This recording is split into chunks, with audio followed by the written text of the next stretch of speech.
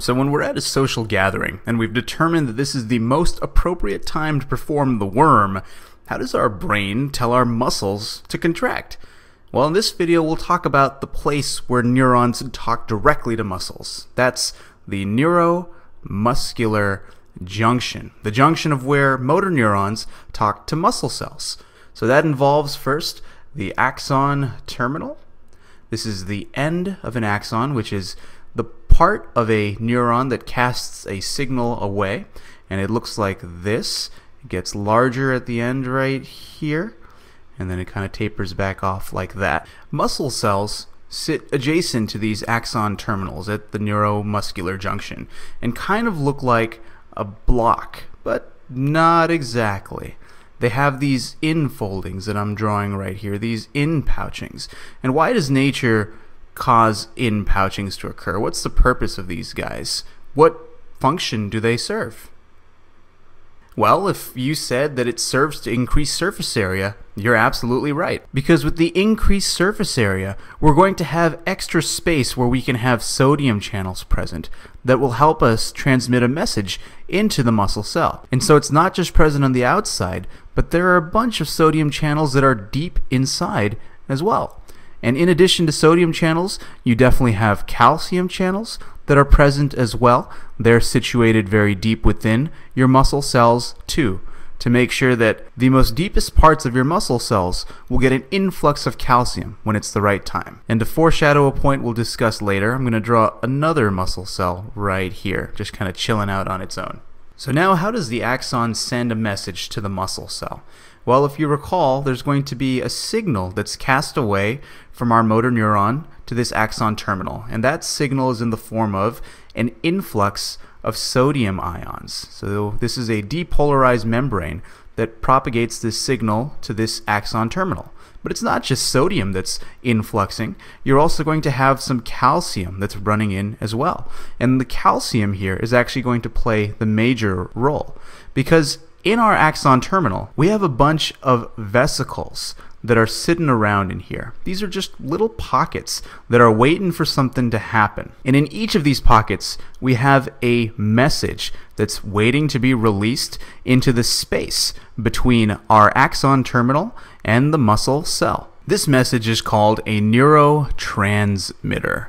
Neurotransmitter, which is a very well-named scientific term, because all this is a molecule that the neuron uses to transmit a message. And so the neurotransmitter that we use in the neuromuscular junction is called acetyl, like from chemistry, acetylcholine. Acetylcholine. And oftentimes you'll see it abbreviated as ACH. So when there's an influx of calcium into the axon terminal, what will happen is that the calcium will actually bind to our vesicle. There are proteins that are on it that'll grab onto the calcium.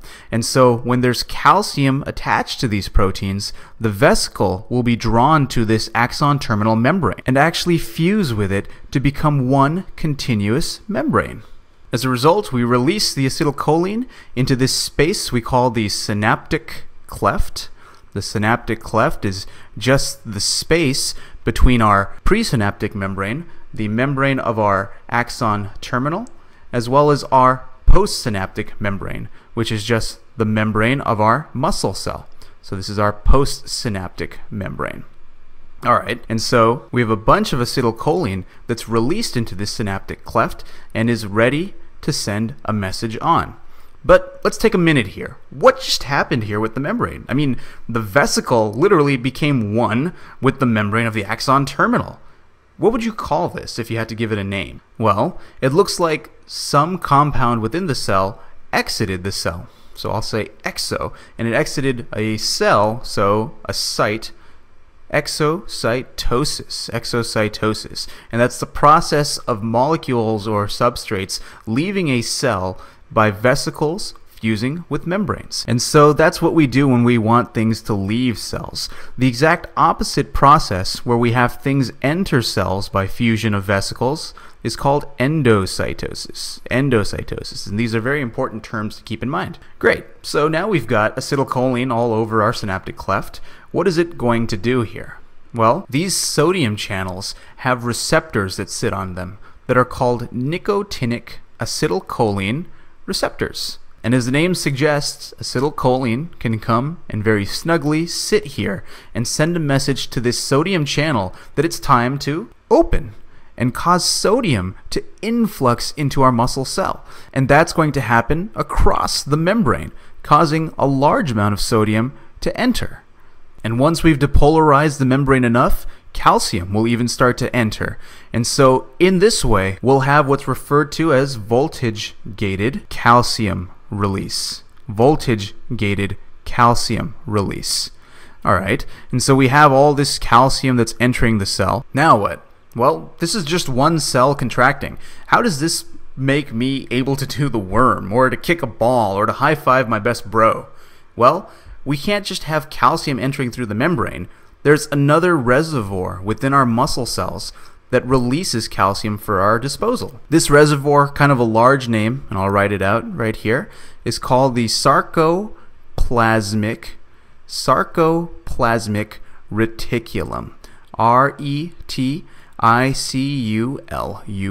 Sarcoplasmic reticulum. This guy holds a whole bunch of calcium. It's sitting in there waiting to be released, waiting to do something. So there are proteins that are attached to the membrane of the muscle cell, and they're just waiting for enough calcium to be present here so that one of these calcium cations could bind this protein complex and then effectively cause calcium to be released from the sarcoplasmic reticulum. This process is called calcium-induced calcium release. Calcium-induced calcium release. And so now we have a bunch of calcium in here, and this muscle cell will be contracting, but it's still just one muscle cell. What's the big deal? Well, this muscle cell is attached to its neighbor right here, actually. There are proteins that link muscle cells together. These proteins are called gap junctions. Gap junctions. And they allow for cations to flow from one muscle cell into another. So these muscle cells aren't really separate at all. Actually, they're connected because of this gap junction and actually continuous. And there's a term that we use to drive home the fact that we can have our calcium cations move to this other muscle cell and to start a calcium-induced calcium release process here. And it's that our muscle cells are in a syncytium.